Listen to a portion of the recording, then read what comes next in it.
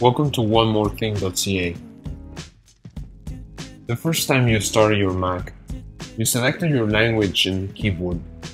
But if you speak more than one language, you might find it uncomfortable to use only one keyboard and insert every time the different special characters while typing.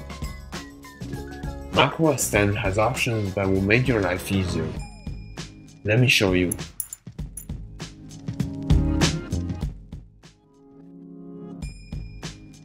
We want to be able to select between different keyboards. To do this, first click on the Apple menu and go to the System Preferences. Then, go to International and click on the tab Input menu. Here you can see all the different types of keyboards that macOS X supports. And to activate any of them, you just need to click on the square to the left of the language you want. As soon as I turn on a different keyboard, a little flag appears at the top right of my menu bar, giving me access to as many different keyboard layouts as I want with one click. From now on, whenever I want to change my keyboard, I just need to click on the flag to choose.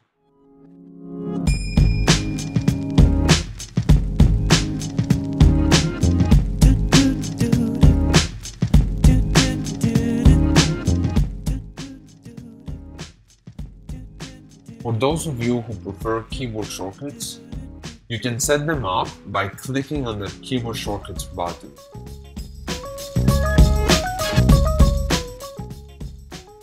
There's one more thing. If you want to change the language of all the system in general, open the International Preferences and on the first tab named Language, drag the language of your choice to the top of the list.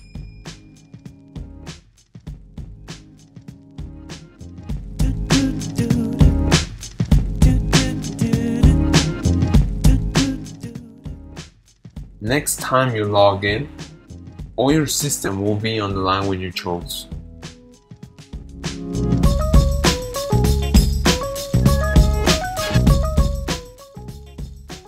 To learn more, go to onemorething.ca.